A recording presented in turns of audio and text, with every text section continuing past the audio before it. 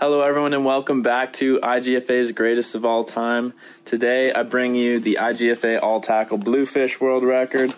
Thank you to those who voted throughout the week. Bluefish won with 52% of the votes over striped bass. So let's take a dive into this record and check out the only 30-plus pound bluefish ever caught on our records. Alright, so let's start by taking a look at James Hussey's massive 31-pound, 12-ounce bluefish that he caught on January 30th, 1972 in Haddad's Inlet. A really cool old picture here from the early 70s.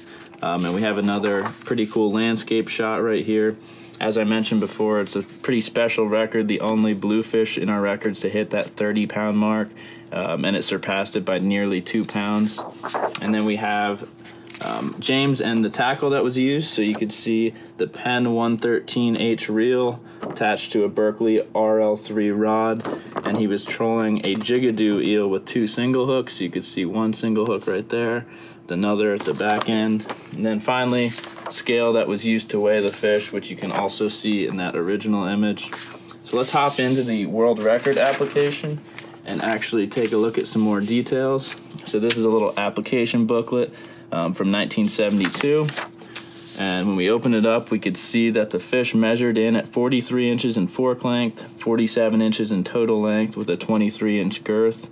It took James approximately 15 minutes to reel in the fish, and he was actually using 30-pound trilene. So we have that line sample right here. Although it was 30-pound line, it over-tested, and the record was placed in the 50-pound category. So to this day, almost 50 years later, the record still holds the all-tackle record as well as the men's 50-pound line class world record. So a couple other things. We mentioned he was trolling it behind an inboard-outboard sport craft.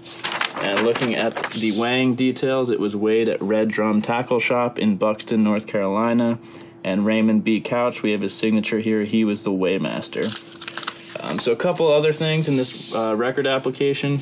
We have a newspaper headline from back in 1982. Bluefish record may be broken this year. And we have a pretty cool negative shot as well of James and the bluefish he caught. So last thing we have is some paperwork back and forth from E.K. Harry, some descriptions of the catch, and line being sent off to Hoboken, New Jersey to be tested, and then finally that the record was confirmed. So that's about all we have for the record application. So thank you guys for watching. Truly special catch from James Hussey, 31-pound, 12-ounce bluefish all-tackle world record. And if you've never been to Cape Hatteras, North Carolina, I would recommend going, especially if you like surf fishing or just fishing in general. There's a lot of history there, especially with the IGFA.